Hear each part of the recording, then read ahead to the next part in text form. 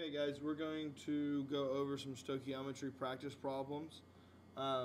First one we're going to do, this is on page 930. And we are going to start with number 167. Okay? In the problem, it says aluminum will react with sulfuric acid in the following reaction. And it gives us our reaction. We see we have 2 moles of aluminum plus 3 moles of sulfuric acid, and it reacts to form aluminum sulfate,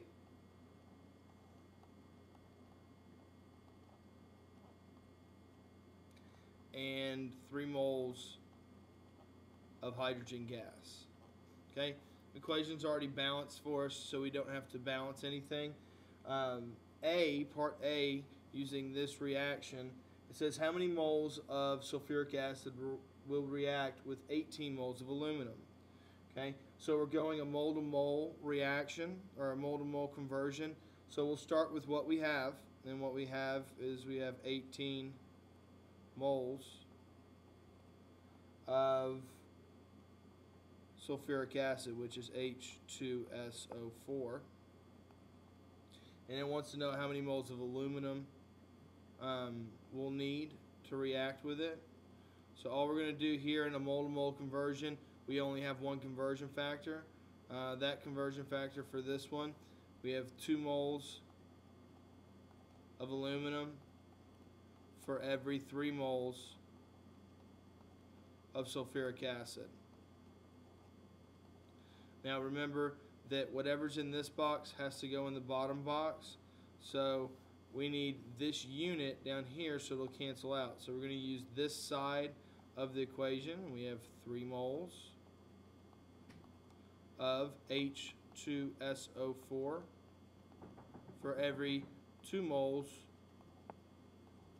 of aluminum.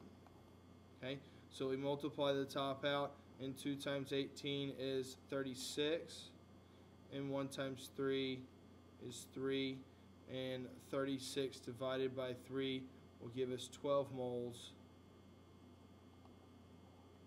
of aluminum. And we know that it's 12 moles of aluminum because we can look at the problem and see that that unit right there is going to cancel out with that unit, and we're left with the unit we want, which is moles of aluminum. Alright guys, now we're going to work 930.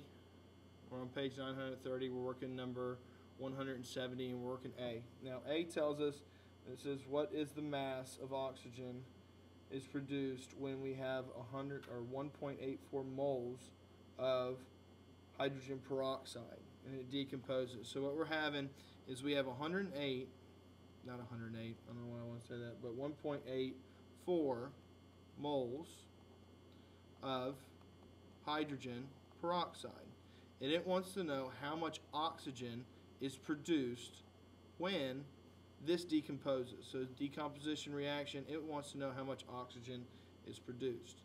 Okay, now this is going to be a 2-step conversion because we're going from moles to grams, so we need 2 conversion factors. Right off the bat, we should notice that we're dealing with hydrogen peroxide and oxygen. So our first conversion factor we can write down, we know for sure, we know that 2 moles of H2O2 equals 1 mole of oxygen gas. Okay, first conversion factor that we know. Okay, now this conversion factor we're going to use down here, and this gets us to where we're using moles of oxygen.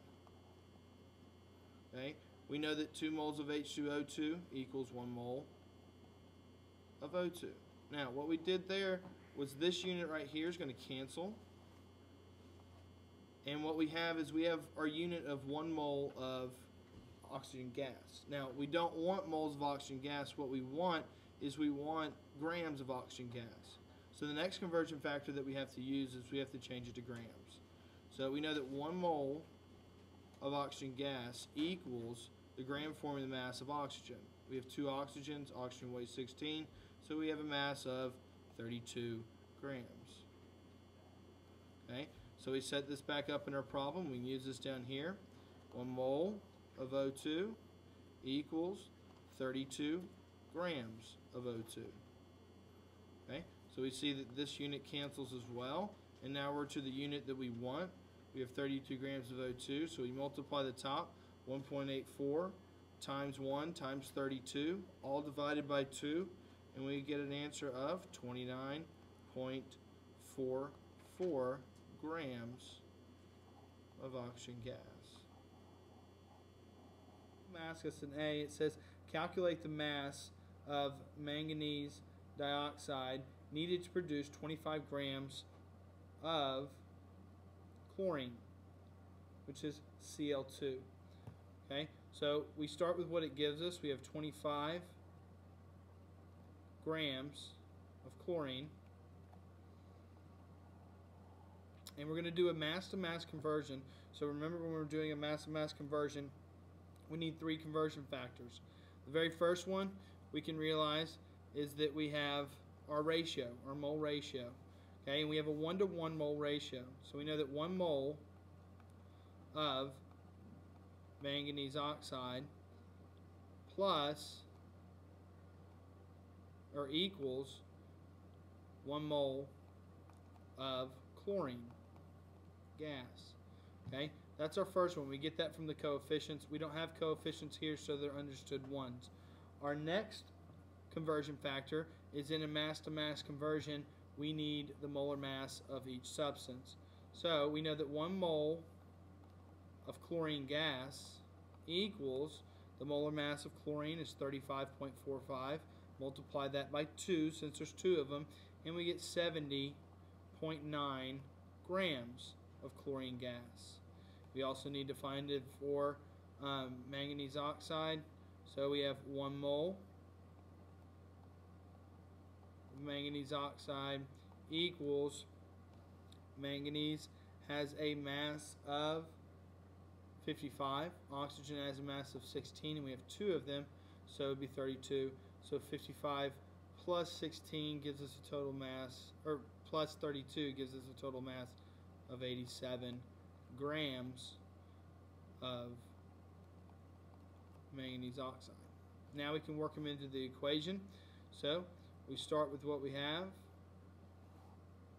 and we see we have grams here, so the only thing that has grams of Cl2 would be this conversion factor right here. So we put 70.9 grams of chlorine gas, okay, and that equals 1 mole of chlorine gas. Now we're going to change it from, these units cancel here, so we're going to change it from moles of chlorine gas into moles of manganese oxide. So we have a 1-to-1 conversion here, so we need to put that unit down here, so we get it from right there. We put 1 mole Cl2 equals 1 mole of manganese oxide. Okay, now we see that these conversions, those units cancel, and we're left with moles of manganese dioxide. Now, we don't want moles of manganese oxide, so we need mass. So our last conversion, we've already used that conversion and that conversion. Our last conversion factor, we put 1 mole manganese oxide equals 87 grams of manganese oxide. And we see that those units cancel again, and we're left with the unit that we want, which is 9 grams of manganese oxide. So we multiply the top, 25 times 1 times 1 times 87, and we get 2,175. And we have 70.9 times 1 times 1, which is 70.9. Work that out, 2,175 divided by 70.9, and we get 30.67 grams of manganese 4 oxide.